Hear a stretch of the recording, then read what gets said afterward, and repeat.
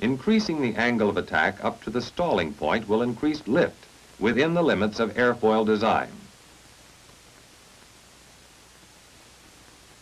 Now, any increase in the flow of air or in the angle of attack, or both, will increase lift. A conventional fixed-wing aircraft gets most of its lift from its wings. The helicopter gets enough velocity of airflow by rotating its blades at speeds up to 350 miles per hour while standing in one place. To increase the angle of attack, the pitch of the rotor blades themselves is changed.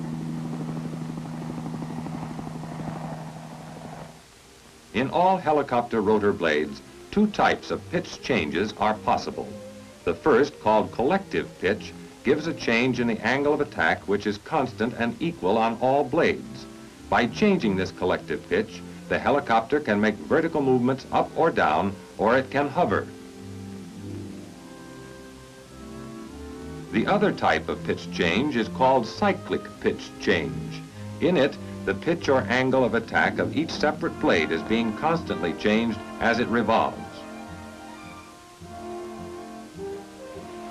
This means that during each revolution, there is a constantly changing increase and decrease of pitch put into each blade. One effect of this changing is to tilt the plane of the tip path in the direction of flight, causing the helicopter to move in the direction in which the rotor is tilted. Now there's another point to be considered in helicopter flight principles. The problem is that of torque. In most single rotor helicopters, the blades turn counterclockwise. Under Newton's law of equal and opposite reactions, the force of the turning rotor tends to make the fuselage turn around the rotor axis in the opposite or clockwise direction. If there were no means of controlling torque, helicopter flight in any direction at all would be impossible. Torque, however, can be controlled by an anti-torque rotor mounted on the tail boom. By changing the pitch of these anti-torque rotor blades, the helicopter can be turned in any desired direction.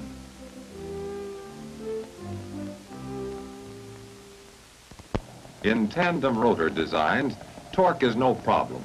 As the rotors turn in opposite directions, the torque of one cancels out the other.